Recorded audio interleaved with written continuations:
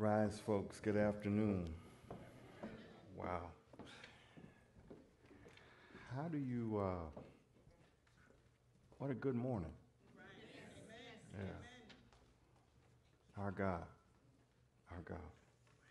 Well, last week we heard from Minister Jerry regarding a miracle, the miracle of the feeding of 5,000. Yes. Didn't he do a great job?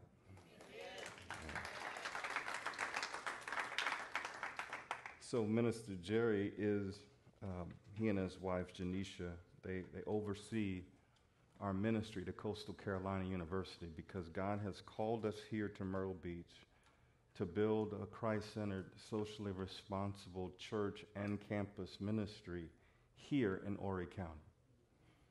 And to see the young people, I know Mac doesn't look like it, but he's a teenager.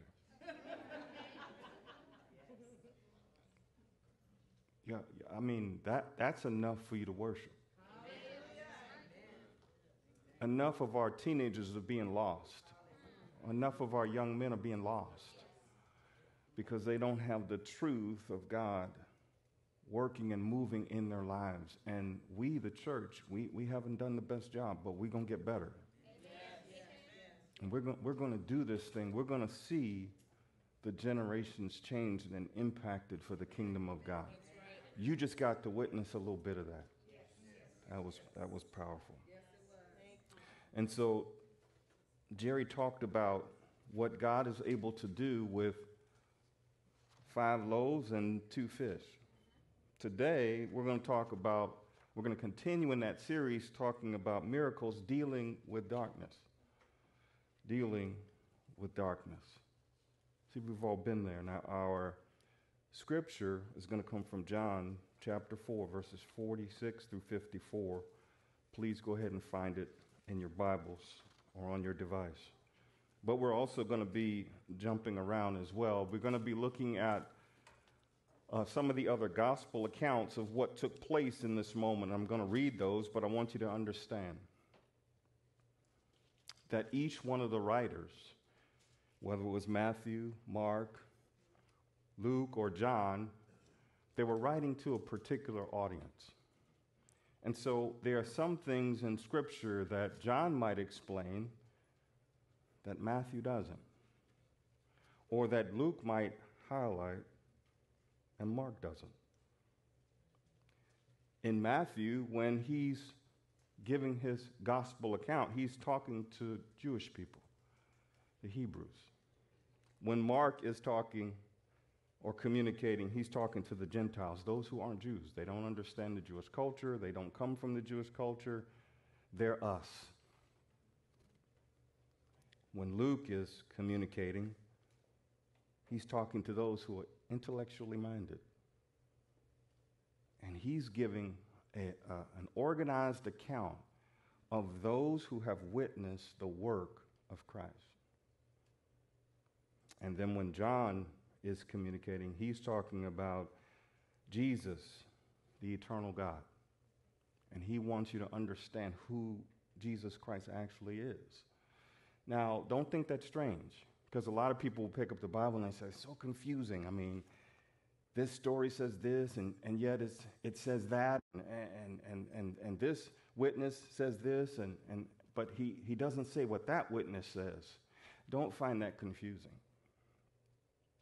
Because the natural man does the same thing. I mean, if you looked at my wife, Pastor D, and you said, Pastor D, how was your day? She'll say, God showed up. I got up this morning at 4 o'clock. I started praying, and God started speaking. And God said, do this. And God said, do that. And I saw miracles, and I saw things happen. And she'll go on and on and on. And on.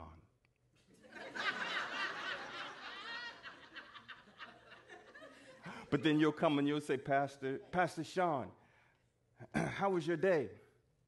I say, good.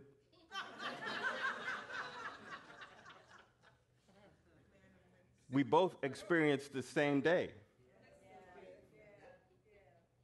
But what I communicate is different than what the other one communicates. So don't find God's word strange. Because by the power of the Holy Spirit, these people wrote. The scriptures say it was God breathed. So when you're reading, don't look at it like it's a natural man. They were writing with a purpose. They were writing to a particular audience, and they were writing for a particular purpose. Let's begin by looking at John chapter 6, starting at verse 16. Now when evening came, his disciples went down to the sea, and after getting into a boat, they started across the sea to Capernaum. It had already become dark, and Jesus had not yet come to them.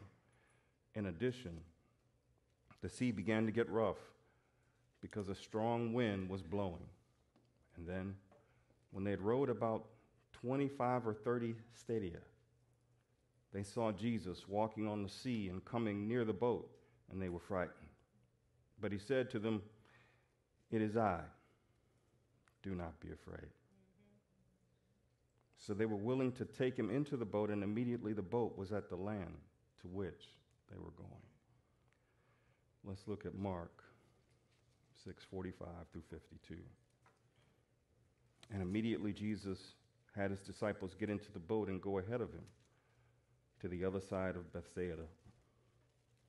Now, you might have caught the destination was different. No, it wasn't. It was the same region. It's really like no different than me saying that I'm in Myrtle Beach, but I'm in Conway. Right? It's the same thing. All right. So while he himself dismissed the crowd, and after saying goodbye to them, he left for the mountain to pray. And when it was evening, the boat was in the middle of the sea, and he was alone on the land. And seeing them, straining at the oars, for the wind was against them, at about the fourth watch of the night, he came to them walking on the sea, and he intended to pass by them. But when they saw him walking on the sea, they thought that it was a ghost, and they cried out, for they saw him and were terrified. Yeah. But immediately he spoke with them and said to them, "Take courage, it is I. Do not be afraid." And then he got into the boat with them, and the wind stopped, and they were utterly astonished, for they had not gained insight from the incident of the loaves, but their hearts were hardened. Now think about this. They're just coming out of a miracle. They just saw a miraculous thing happen. And then Jesus says, "Get in the boat, get in the boat, get in the boat." And then they're talking. What happened? Did you see that? I mean, the bread, the fish, stuff just kept happening. This is what they're pondering as they're struggling in the midst of their circumstance, and we'll talk about that. Now let's jump over to Matthew 14. Matthew 14, 22 through 27. And immediately afterwards, after the feeding of the 5,000, he compelled the disciples to get into the boat and to go ahead of him to the other side. And while he sent the crowd away, he went up on the mountain by himself to pray. And when it was evening, he was there alone. But the boat was already a long distance from the land, battered by the waves, for the sea was contrary. And in the fourth watch of the night, he came to them, walking on the sea. And when the disciples saw him on the sea, they were terrified. And they said, "It is a ghost." And they cried out in fear. But immediately Jesus spoke to them, saying, "Take courage, it is I. Do not be afraid." And Peter responded and said to him, "Lord, if it's you, bid me to come out."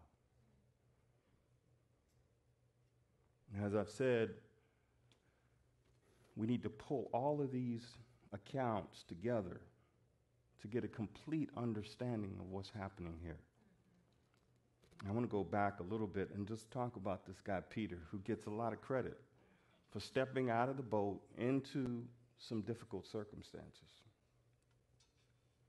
You have to ask yourself a question. if what I'm stepping into is a storm, what in the world must be going on in that boat? It was better for him to get out of the boat than it was for him to stay there.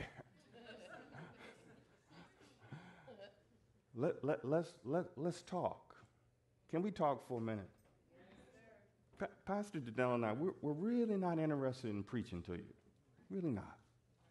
We're interested in imparting a word of God that allows your life to change. This is the command of God. That we should preach this gospel. That we should make disciples. That we should baptize, and then we should teach you how to obey God. We've all been in difficult circumstances. We've all been in a storm. We've all been in darkness. Yeah. All of us. What are you going to do? So I needed to read those scriptures because I wanted you to understand. There weren't headlights. There weren't ways for them to see. Yet Jesus compelled them, go get into the boat and go. Forget all of the religious movies that you've watched about various things concerning the Bible. It's better for you to read the Bible than it is for you to watch a movie.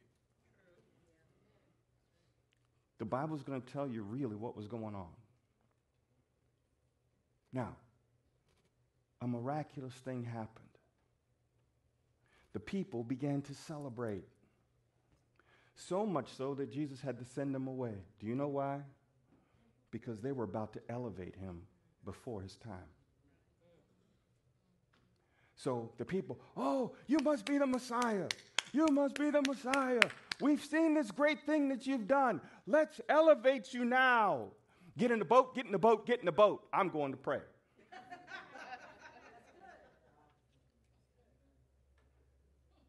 Oh, okay, get in the boat. We've done a great thing. This is good for leadership development. Every time you preach well, and the people come, oh, you just did a great job. You just did a great job. You're just a good leader. You're so great. You're awesome. You're all that. Stop. So good. So good. Send them away and go pray. That way you're not building yourself up at a time when you shouldn't do that. It's not about you. It's really about God. And sometimes we forget because we've done such a great job. No. God used us to do a great thing. Well, here we go. We in this boat. Now, don't think it's strange because y'all all been there.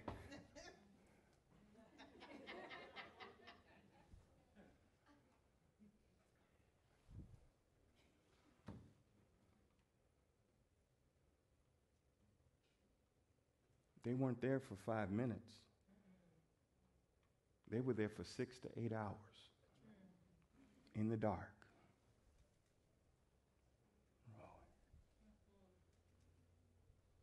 Don't think it's strange because you've been in your circumstance for years.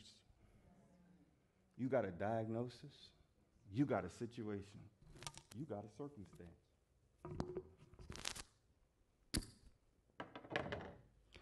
You've got a circumstance that you've been fighting. God, don't you see? Don't you see me striving here? Don't you see me? Aren't you going to help me? The disciples, the difference is from what they were doing and what we sometimes do is they were following the commands of God. They were right where they should have been, and they still had to struggle. What? So God have mercy on those who are doing their own thing. But what about when you're just trying to do the right thing and it's a dark place? They're rowing. And the Sea of Galilee doesn't help them. The waves are fighting back. The winds are blowing. Man, I'm just trying to be a good man. I'm just trying to be a good mom. I'm just trying to be a good husband. I'm just trying to be a good wife. I'm just trying to be a good friend. I'm just trying to be a good believer. But the circumstances of life are smacking me in the face. Am I in the right place? Am I doing the right thing? God, don't you see it's dark?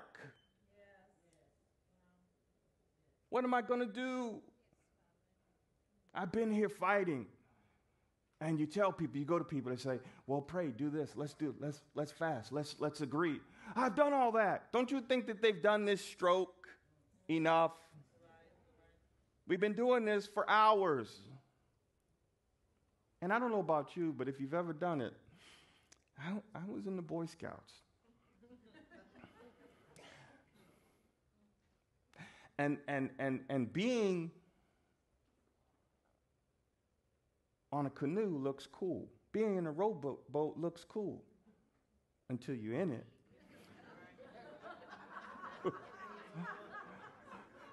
I just can't wait to get out of this situation.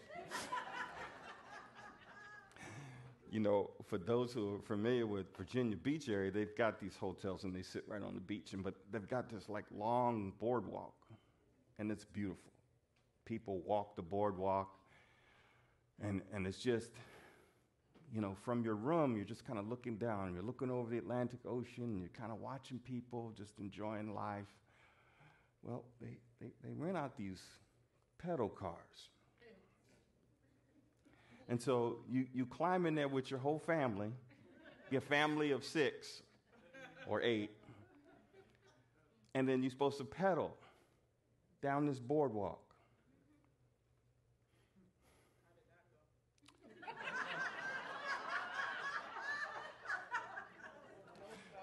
So we're up in our room, and it looks really cool. Atlantic Ocean, boardwalk. Atlantic Ocean, boardwalk of my wife who loves the ocean. She says, wouldn't it be fun if we just got one of those cars and we just went up and down the boardwalk? And as a good husband I am, I said, okay, dear. We climb into the car, which is too small for me. So I squeeze my body in there, but as I'm trying to pedal, my knees are hitting the metal. And then after a while, my wife is tired. So she's trying to help, but she's tired. My daughter's in the back too. She doesn't stop pedaling. She gave up the ghost. So it's just me.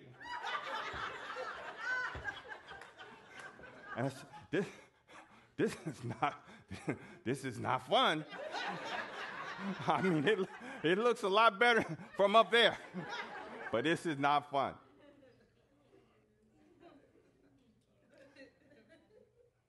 We get ourselves in situations and circumstances, and we really didn't count the cost. It's important for you to consider, because when you get into God's will, it is the safest place for you. Now, for the disciples, it didn't look like it. Man, is it dark. And we've been rowing, and we've been fighting the circumstances, the waves and the wind. And we just want to quit. So here comes Jesus. Now, in context, truly, the Jews didn't have a word for ghost.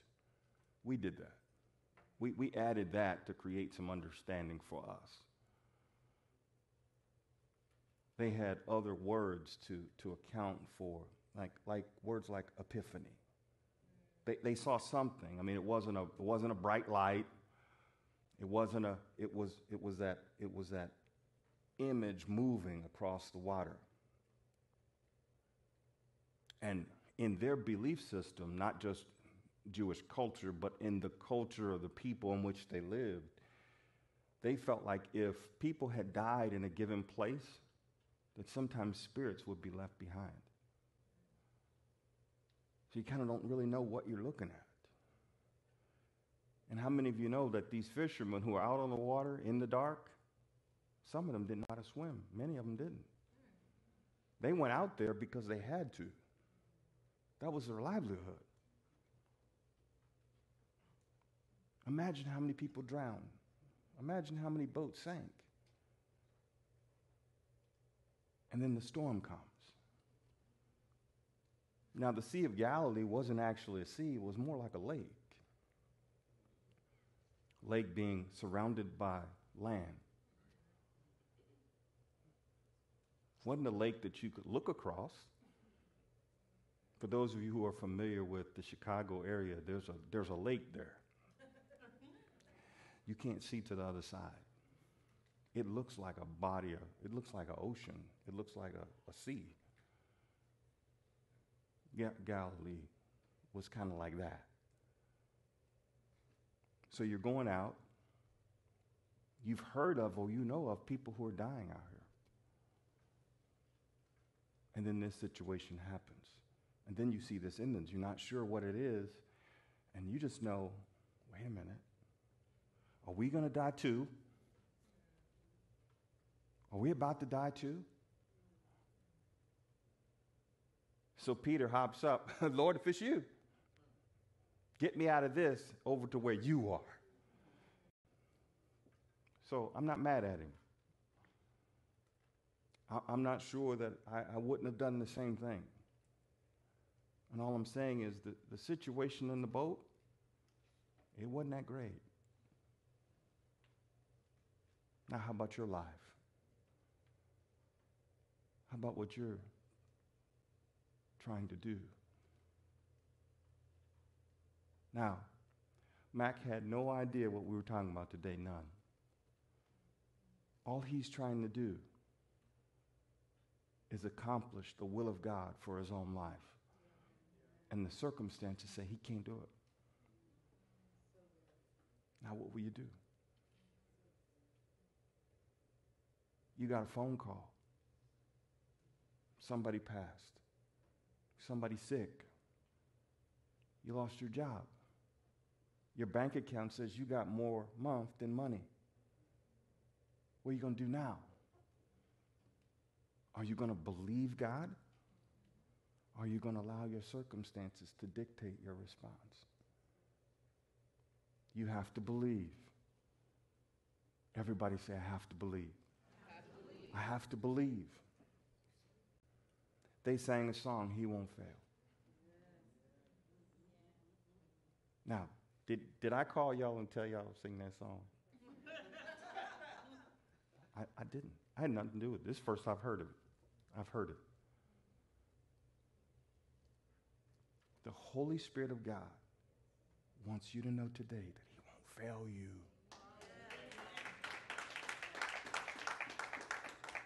The situation, dire, scary.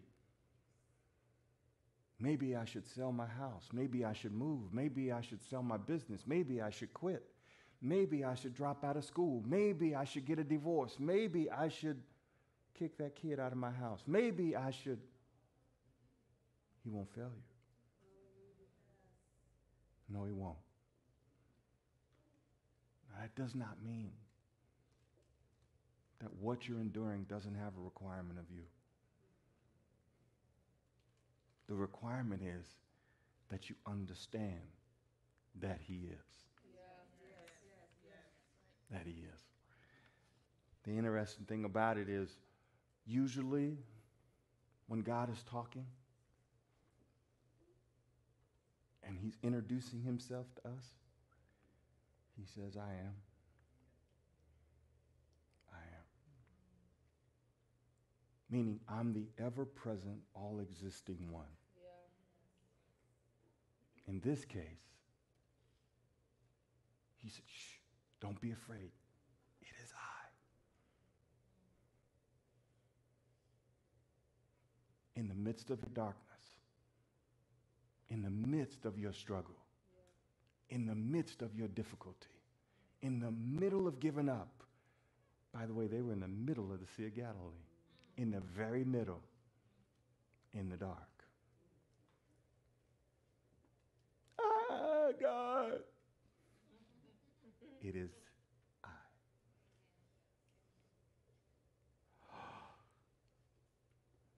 Thank you, Lord. My exhortation to you today is in the middle of your circumstance, in the dark moment, find God. Look for him. He's right there. He's right there. And before I forget to say this, as soon as they recognized him and invited him into their situation, they were right where they needed to be. Now, they had been struggling. As soon as they said, come on in, they were there. Wow. Now, I can't leave this account of the scriptures without sharing something and confessing my own fault.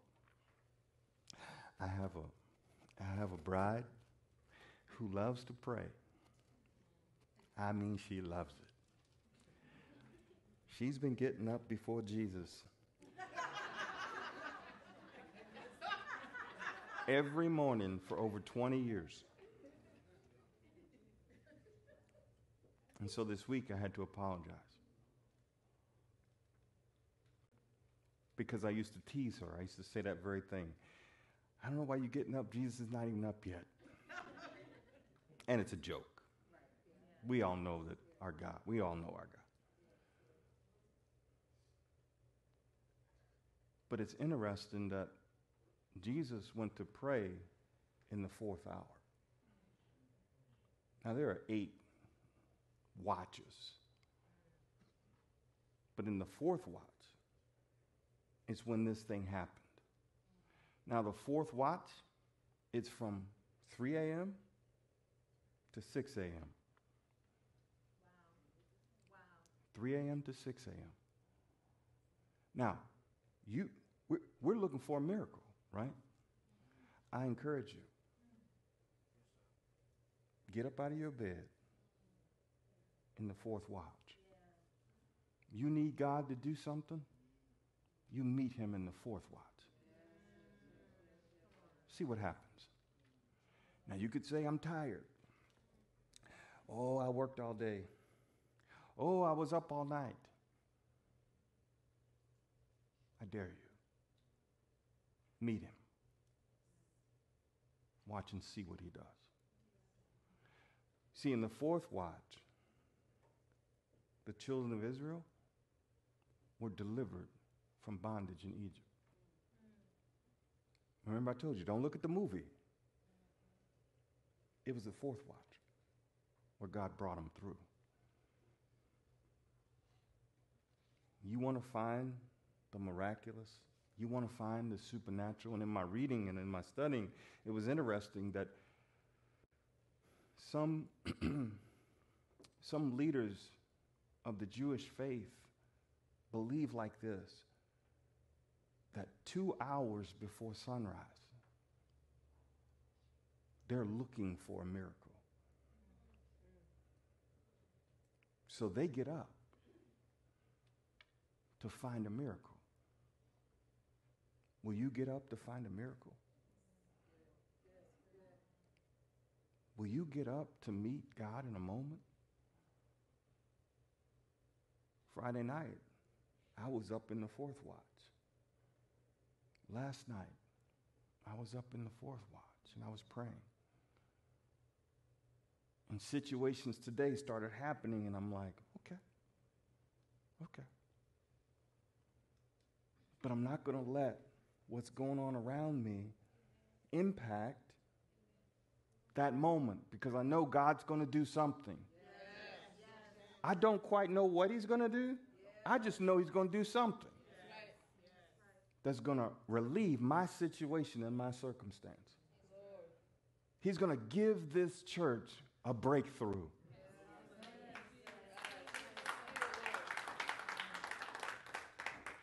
I was praying in the fourth watch for all of you. I said, Heavenly Father, I don't even know who'll be there tomorrow. But I'm up and I'm asking, would you move in the life of your people? And you've been waiting. You've been in the darkness. And you've been rowing. And you've been working. And you've been wondering, God, do you hear me? The circumstance. And Jesus says, don't be afraid. So I'm going to say to you, don't be afraid, have courage. That in the midst of your circumstance, you have courage, knowing I'm in the will of God. Is it the will of God for you to be here? Yes. Is it the will of God for you to help us to build this church for His glory? Yes. Have courage. I didn't say it was easy. And then find Christ.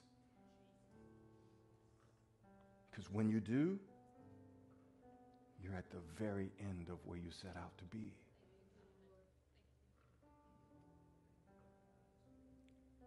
You'll sow in tears. You'll reap in joy. Weeping, it'll endure for a night. But joy comes in the morning. At the end of the fourth watch, you can expect joy. At the end of what Jesus wants to do in you, is joy. You can praise Him for it.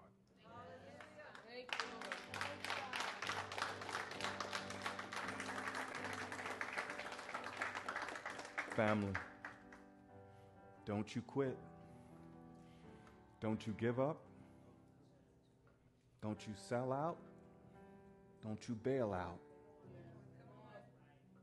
Don't you turn back. Don't you quit. Let's do it together.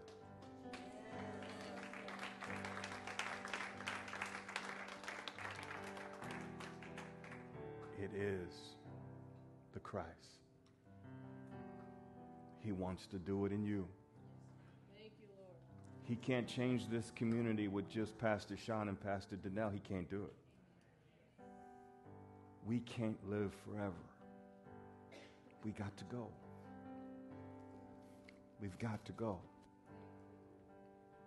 But He's left us a remnant. I say, let me have it, Uncle. Let me do it.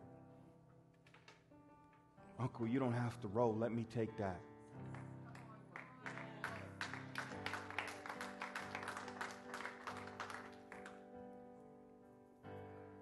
We worship you, God.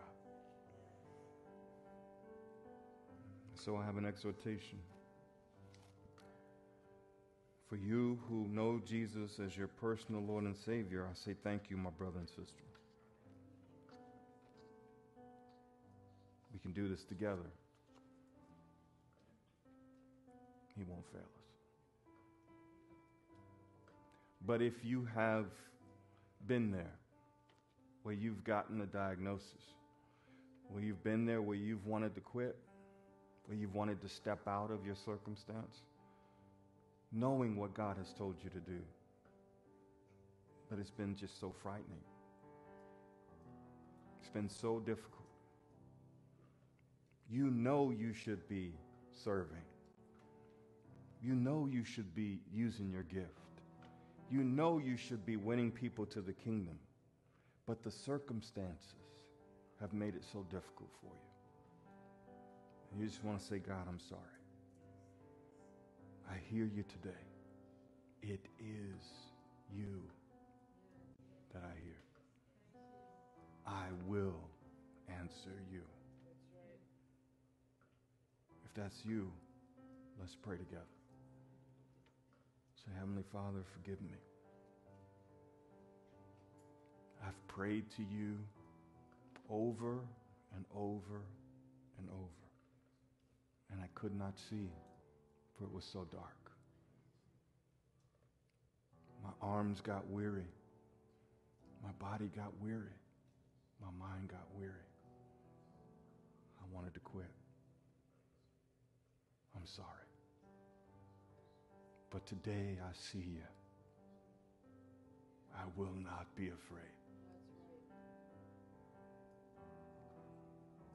Thank you for speaking to me today, for inspiring me today. I'm forever changed because of your great love. I give you glory. I give you thanks. In Jesus' name, amen. And if you're here or you're online and you don't know Jesus as your personal Lord and Savior, this is your moment. You don't want to be doing life by yourself. There is nothing. Everybody say nothing. Nothing. That will separate you from the love of God. There is no sin. Well, you say, Pastor, you don't know me. You don't know what I've done. I don't need to know. But God knows. And He's right here for you, ready to forgive all that you've done that you feel like it's going to hinder me. He says, no. Come to Him now. So as I pray this prayer and you pray with me, I'm going to ask our prayer team to come. Just a couple of people, just to come up and be ready for you. That if you need anything at all, the folks that'll be up here with the lanyards on, they're here to pray with you and believe God for you. Thank you, Lord. And for your future. So pray with me. Say, Heavenly Father, I acknowledge that the separation between us is because of my sin. I confess that I've sinned and fallen far short of your glory. I thank you that you sent your Son Jesus to pay the penalty for my sin. I believe that He died on the cross for me. I believe that you raised Him from the dead.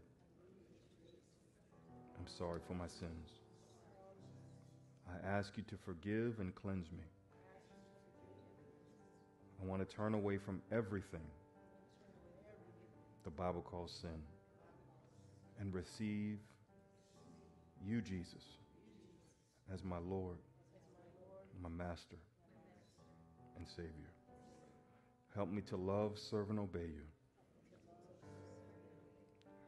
for the rest of my life. In Jesus' name, amen. If that's you, you just received Jesus as your personal Lord and Savior, congratulations.